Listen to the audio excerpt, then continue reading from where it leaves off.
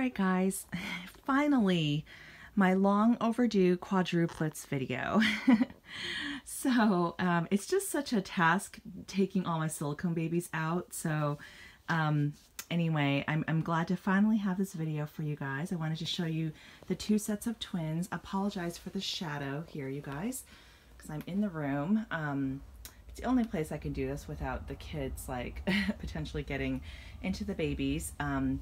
So yeah, let me just introduce everybody from left to right. These are all portrait babies. I have basically two sets of twins, but then they are twins of each other. Like the limbs are actually the same between both sculpts. It's just the faces that are different, but they are all portrait babies of Audrey as a baby. The Melina sculpt is of Audrey when she was asleep. And so these are the two.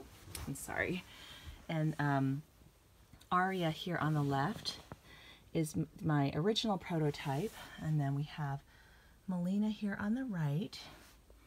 You can see, oh gosh, this is so terrible. So sorry about the shadow, you guys. So anyway, here they are, but they're so cute. And then I move over here, and I have my two Emerie Meis by Andrea Arcello. So we have Olivia, and she was adopted secondhand through Dolphin. The lady Maria Jose Su, who painted her, who rooted her.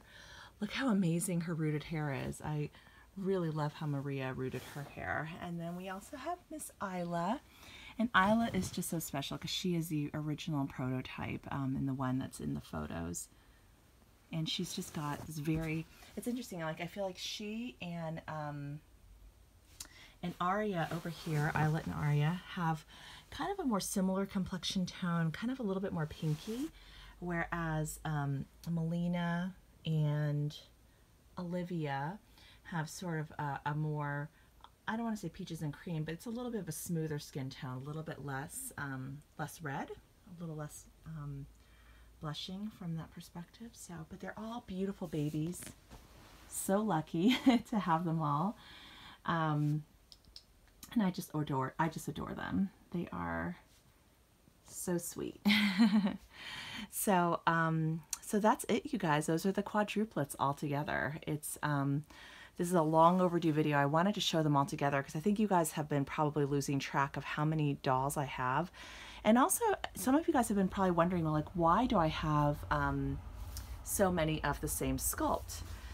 And I think I've just shared that, like, I just really fell in love with this particular version of Emerie Mei as well as this particular Melina, and I just really wanted to have them. If I had probably had them originally and then had the chance to buy Aria or Isla, I might not have gone for it. Although I do still really, Isla, there's something about Isla, she's just got the sweetest expression, so I do still really, really love her. I love them all. They're all like awesome babies. And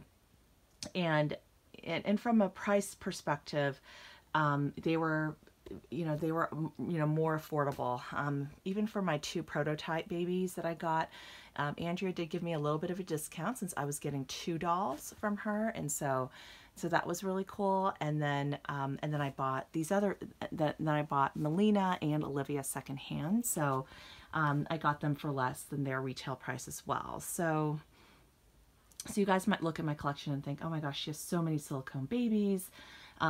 She must be like really wealthy and all that stuff. And I have gotten like some comments about that or whatever, but we're not. I mean, we live in a small house. You know, we choose to have, you know, to kind of keep our housing expenses more manageable.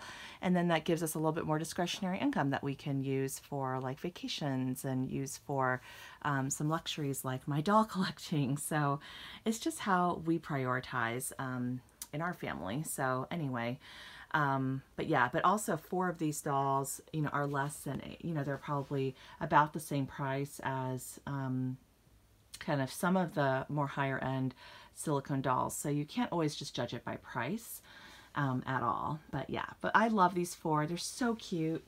Let me go through again one more time. Okay, so we have Aria and Melina, Olivia, and Isla. All right, guys, so that's what I wanted to show you guys.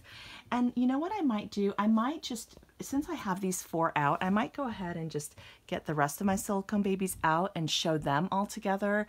And then I'll later on do like a reborn collection video once I get and I'll just split it up like that. I liked how Annie did collection videos, but she split it up between her reborns and silicone, so they weren't all together in the same video. All right, guys, well, thank you so much for watching. Please don't forget to like and subscribe and comment below. And let me know, do you have a favorite out of these 4? All right, guys, thank you so much. Take care. Bye.